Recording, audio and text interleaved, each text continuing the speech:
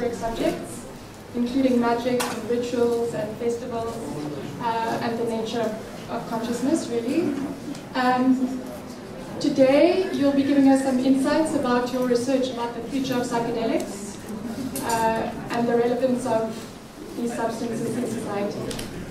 Thank you. Hello, so I'm Luc, and I would like you to interact. Some more people are coming, otherwise close the door. Yeah? This is about the future of psychedelics. Now, all of you are exploring that future, except the scientists, because the scientists are now exploring what we explored in the 60s. And there's a picture of me with John Perry Barlow and Leary and myself, very young, writing a book about virtual reality. Even then we thought about what can you do with drugs in a wider context. We were believing virtual reality would be an electronic drug. It's actually happening now, it's used for psychotherapy. We were thinking beyond just using it to treat addiction, PTSD and stuff like that. And even today, when I go to conferences, the only thing I hear is people talking about what we, in Dutch, I don't know, in English, what we call diagnose treatment combinations. And I'm going to be very critical. I hear people aiming at a $4,000 diagnose treatment combination done by professional psychologists, and that's the new business for psychologists and psychiatrists. With a price, and big pharma behind it, and a setting, and everything like that. That's not what I and those millions of people out there use psychedelics for. I do therapy, but I also wrote a book about festivals. Every weekend, 3 to 4 to 5 million British youngsters take a pill. Is their use considered by science? No. So, the future of psychedelics. It's in you. Who has not experimented with sex and psychedelics? Will all the impotent people say, ah, actually. Yeah, well, most people have. Yeah, because when you take psychedelics, that's something that happens. And I just spoke to Felix Ruckert, and he does bondage and all kind of weird things. And they use psychedelics and they try to find out more about themselves and about the process of bondage and SM and all that weird stuff, which helps people who have problems there. So, is that an approved use? No, it isn't. Should it be? Yes. I'm mentioning art. I'm mentioning group mind. Very important, you know. We know very little. We know a little bit about mass psychology and some experiments like the Stanford prison experiment, but we know very little about the group mind. Except, at the moment, the most popular use of psychedelics in some circles is ayahuasca, where group mind is really at stake. No, we only research individuals. We don't look at what happens in the group. It's not easy, but it's there. And many people go to ayahuasca rituals or other rituals, or they go to a festival, which is a ritual, and use drugs. We should look into that. Transformation, I'll come back to that. Everybody wants innovation, transformation, change. Can we use psychedelics to achieve that? Not only in a psychotherapeutic session with a single individual, but with groups, in business settings, in brainstorming. Those things. Can we use the same stuff for more and more interesting stuff? Can we do biodanza, you know, dancing events? Can we do massage with psychedelics?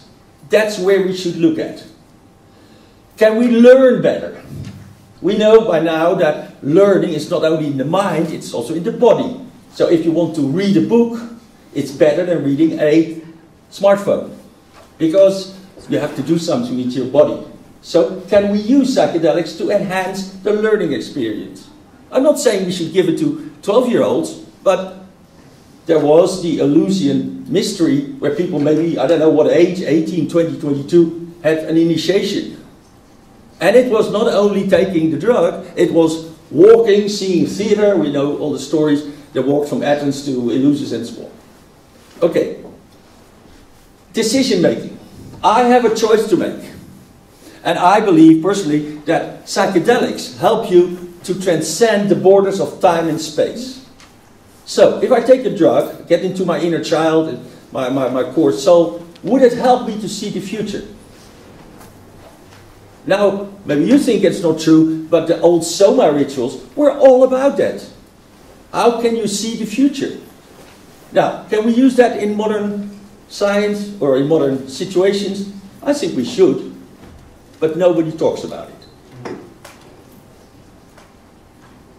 Could we use not only psychedelics, but psychedelics in combination with electronic equipment?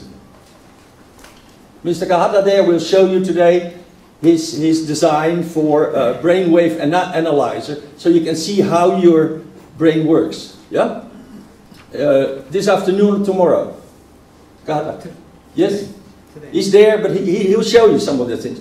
We work with virtual reality. Don't believe virtual reality in the 90s, and I wrote the first book in the world about virtual reality.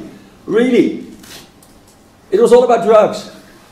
It was all about sex in the back room. Virtual reality in the early 90s was drugs, sex, and rock and roll. With people like Leary. And now we take it serious. Yes? Immersion, biofeedback, games, stuff like that. Let's think ahead. Would I suggest that the European Union makes an Eleusis kind of mystery initiation for incoming Syrians? Yeah, maybe a weird idea, but think about it. We want grown-up people. We used to send them to the military. We sent them to war. There used to be initiation at many levels, in many cultures. Do we do that today? No. So why not create an Eleusis kind of mystery school at some age, 18, 19, 20? We now go to festivals, you could see that, you go to Fusion, you go to Boom, you get stoned. But we know that the situation, the setting is not always optimal. We could do better. Okay. Just another thought.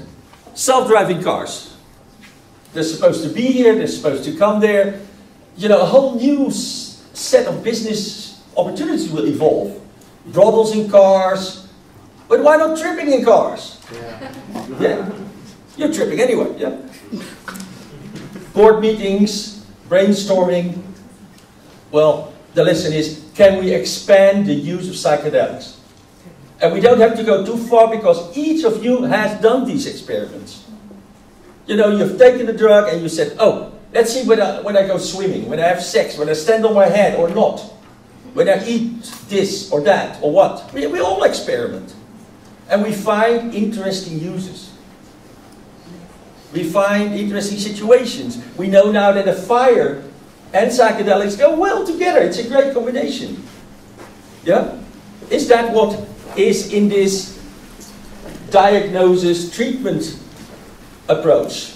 I don't think they have a fire, maybe a candle. Okay. What will we see? We see many, many, many new drugs. A few years ago I got interested in cat, and now there are cations, which are artificial, like cannabinoids, a little bit altered drugs. I used to visit and work with Shulgin. He was doing that, you know, add an OH here or whatever. Yeah? New drugs all the time. Of course, the law is there. We will see legalization at some level. We will see more combinations of therapies and drugs. I'm terribly afraid of an MRI scan. You know, you go to the machine. Would it help to give someone, maybe not LSD, but MDMA or whatever, in childbirth? Most cultures have a specific drug to help in childbirth. Ina May Gaskin is an American, how do you call it, hebamme, yeah? And she uses cannabis to help the process. Less need for other morphine or injections or whatever, yes? I've asked MOPS and other organizations, will you please research the use of psychedelics in childbirth? Yes, to help the process. Nobody is interested, no money, because it's a big business. If you go to a hospital and have a baby, it's a big business. We're not going to change that. More matching of personality and drugs. I write books about personality. I'm really concerned with the fact that most of us have multiple personalities. Not on the level that it's really dangerous, but we have more masks, more things. How do we work with it? When I hear Professor Griffith of John Hopkins talk about 560 patients taken to in an experiment, I want to know what is their personality. You can use the Enneagram, you can use Myers-Briggs, whatever, but I want to see how personality relates to a specific drug. And I'll show you some pictures there later. How do we deal with accessing the other world? We have to understand that most psychedelic use in the past was about telling the future, making war, going to hunt something, do evil, do good, whatever. No, I don't think in the old days of the Vedic rituals with Soma they talked about therapeutic use. They just wanted more cows or more whatever, more elephants. Yeah, that's a magical side, trying to influence the other world so that it comes back. Oh, hi Peter. What it comes down to, we have to understand what thinking is. And psychedelics are real good stuff to learn about what psychedelics, what consciousness is. Yeah? That's where we should use that. People do many brain scans and you see that, but what NUT does in England, giving people psychedelics and then looking at the brain scans. That's where we should go. And new theories, and I just want to mention one, is thinking an epigenetic DNA process. The brain not being the computer, the brain being the tuner. Yeah, many people think there's a Cash-Kick records out there, but that's the idea. Good. We have to look into this shit. We really have to look how this stuff works. Not by many stories and many books. I was at a conference in England and I counted about 150 books of people going to Peru and doing ayahuasca and seeing God and stuff like that. All the same story. You've seen those books, yes? Is it interesting? No, it's anecdotal. We need models. We need understanding. Yes, what I say. We need to know the personality profiles before you know something. You can say, oh, this guy is borderline. That's not enough. I want to know much more to see what the effect is. And here I say diagnose treatment combination. I hate that. All these guys are shaping the business of the future. These psychologists, these psychiatrists who were put out of work because their processes, their old Freudian processes take too long, they want a new gig. 4,000 euro. Wow, wow. Go there, you're sick, you get the diagnosis, you get the treatment. It's going to be like a stranglehold for real future use. Okay, I'm going to give you a few basic notions. You can use, and excuse me, doesn't look too bad. The computer has a little frame there. Any tool can be used in two ways. To break the mask or to fortify the mask. This goes for therapy, this goes for festivals, this goes for films, this goes for books, and it goes for therapy. Psychedelic therapy can be used to break ourselves, our masks, or it can be used to just go dancing. Ah, yeah, yeah. Implication. Everybody has two drugs of choice. One that you like because it brings you in the same state you're always in, and you dance and you do, and the other one is that breaks your mask. It teaches you something about yourself. So I help people decide what are your drugs of choice. Yeah? And hey, look at that. Not all drugs work at the same level. We know that, don't we? But nobody, this is really a very simple picture of chakras. Yeah? You know about chakras? So every drug is different.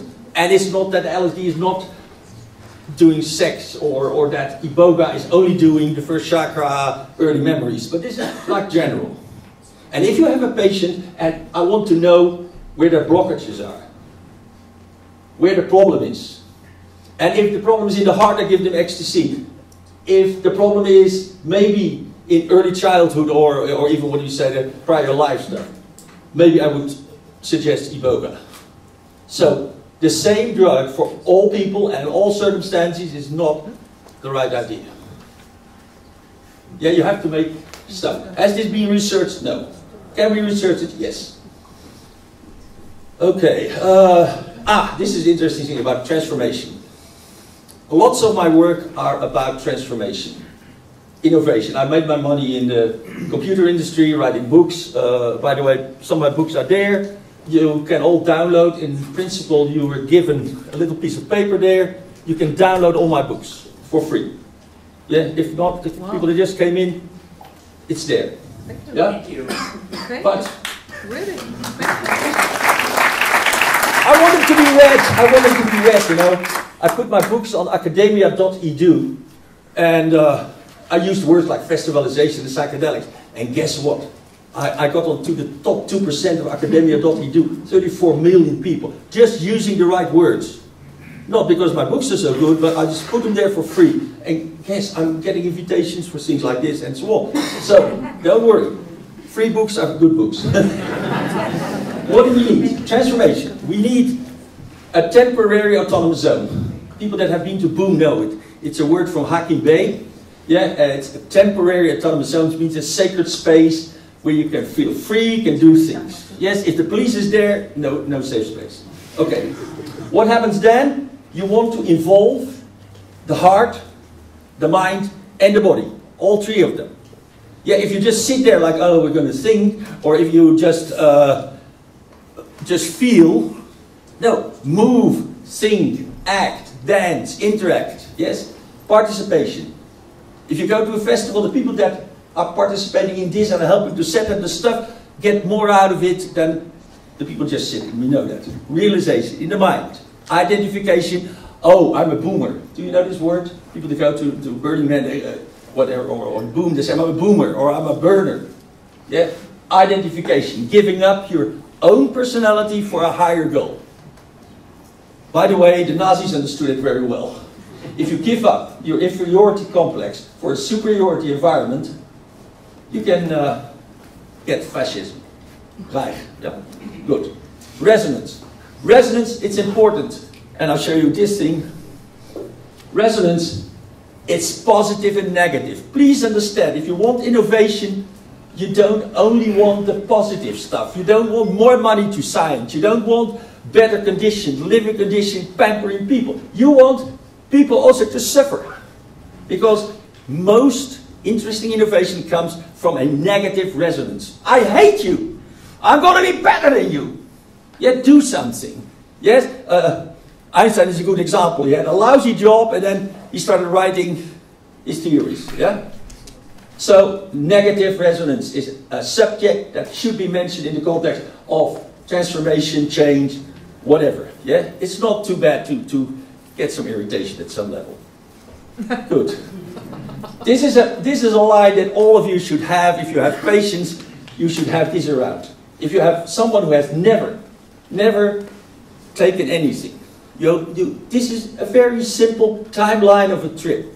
Yeah, it's a real simple picture.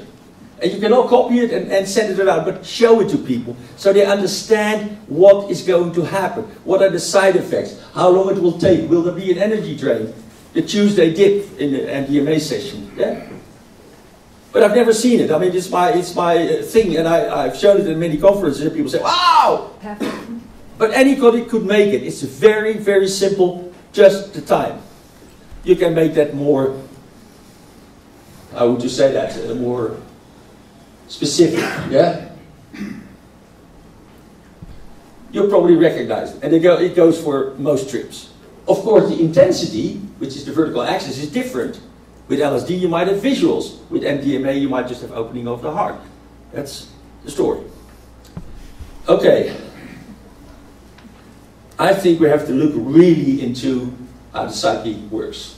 And the models I've seen, I don't like. I just go very quickly. I believe that, for me, the line that matters most is, I look at myself in the mirror. I, what it is, the soul, the whatever, looks at myself. The self is a line. It's a dimension. What is on that dimension? Look at that. We have things like the ego, which most people would call assumed self. But I make a division between the assumed self and the shown self. Because what you show to the world might be totally different from what you really think you are. I mean, I'm a serial killer, you know what I mean? But I'm not going to show you that. Yeah? So, these three things, which has brought me to write books about therapy and basically saying that lots of therapy is just fixing and not healing. But listen, this is it. My time is up and it's time for questions. Yes, wasn't that the story? Yeah? There's much more about Whoa. Okay. Okay.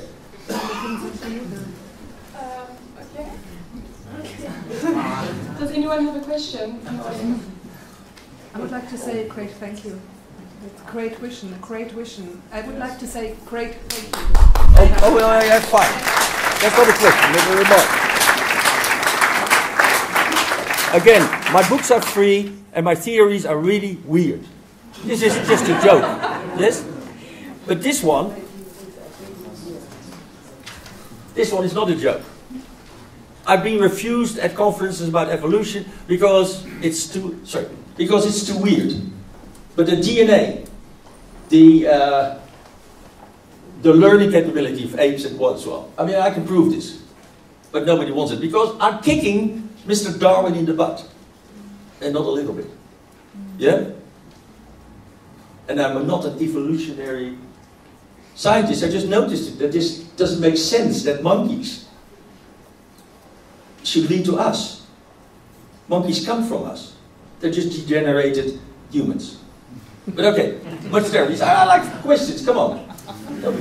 Yeah. I have a general question. You just skipped forward some slides there. Is there a general opportunity to get those slides? Yes.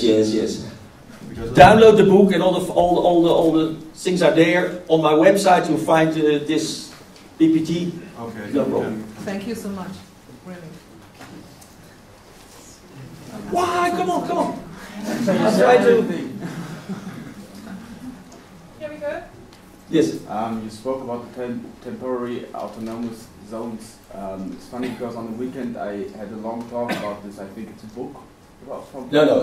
It's a concept by Hakim Bey. Yeah. Peter Lambert Wilson, and I interviewed him at one time, and he's a Sufi guy, and he came up with this concept which he made fairly small, but I think it's a great concept. Yes, but from my understanding we talked a lot of hours about this. It seems like this is like in an area where the use of those substances is illegal. This is the only way to bring this into society. But if you want to change yourself, or society, or a group, or the world, find a safe way to do it, a safe place, which could be in your head, but could also be physical. I mean, this is a safe place. I mean, the police isn't there, and I hope, and so on. Exactly.